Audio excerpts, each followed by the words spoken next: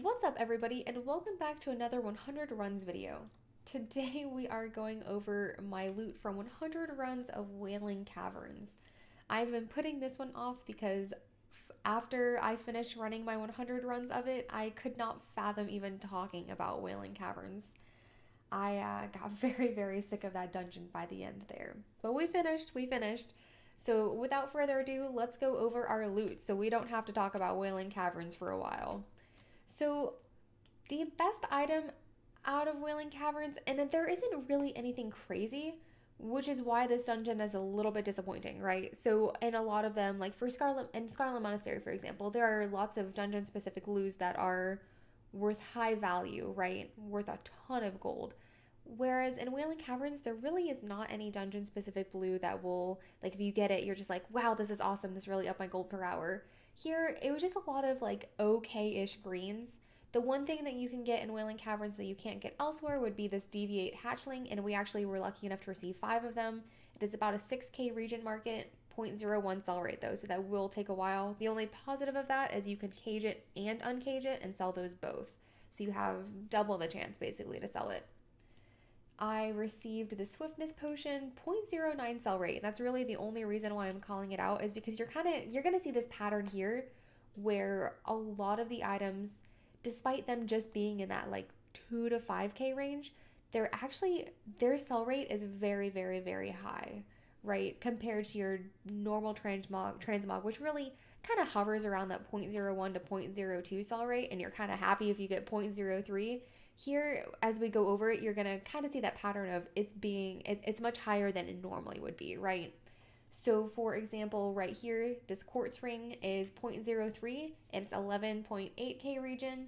And this one actually will sell for that much because it is a level 15. Because there's always going to be one treasure chest up in Wailing Caverns, and it generally drops a ring or some sort of green where it's that low level, like level 15 stuff. So it actually will sell because people are at that level and they want to buy that, right? And same with this other ring here. It's not quite as high, 7.6k, but it does have decent sell rate as well, 0.02.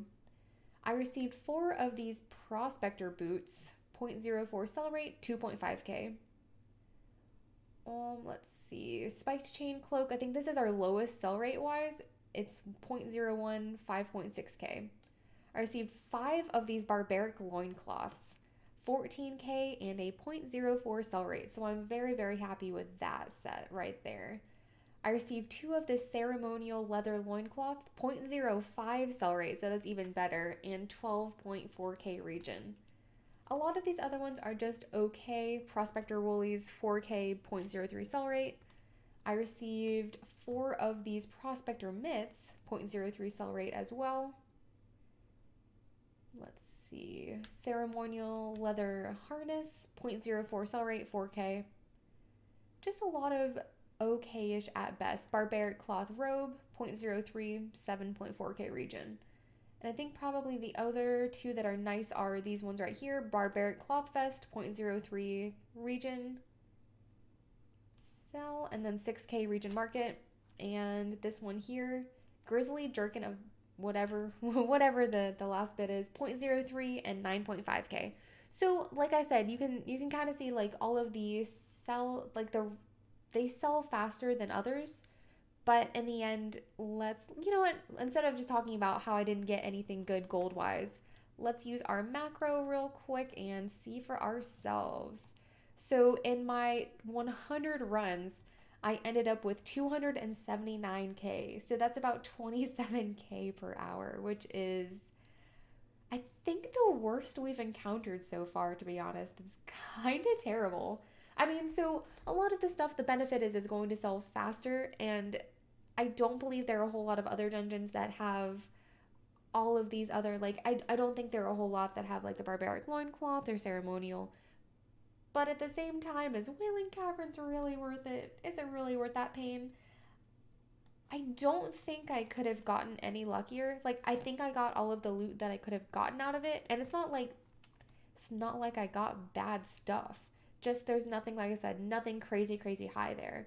So 27k, gosh, I don't think I would recommend anyone go run this 100 times, but maybe go in there, get yourself like I said, the barbaric loincloth, like get yourself some of that stuff, but don't run Wailing Caverns to the point where you're sick of it like I did. Like by no means is it worth it. It's nice to have up on the auction house, and I do recommend that you run it at least 10 times. Go in there, it's really, it's not bad. You just follow the dungeon itself, right? And we will put out a guide at some point, and I will link it when I have it.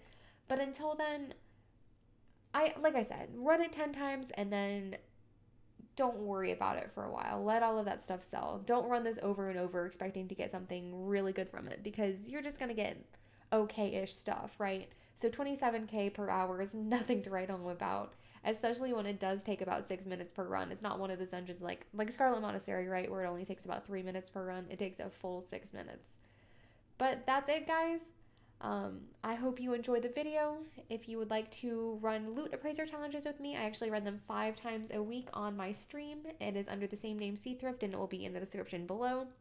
And if you enjoyed this video and would like to see more videos like this, then please consider subscribing to my channel and hitting that bell button for alerts on all new content. And I believe that's it. So thank you all so much for watching, and I will see you next time, guys. Bye.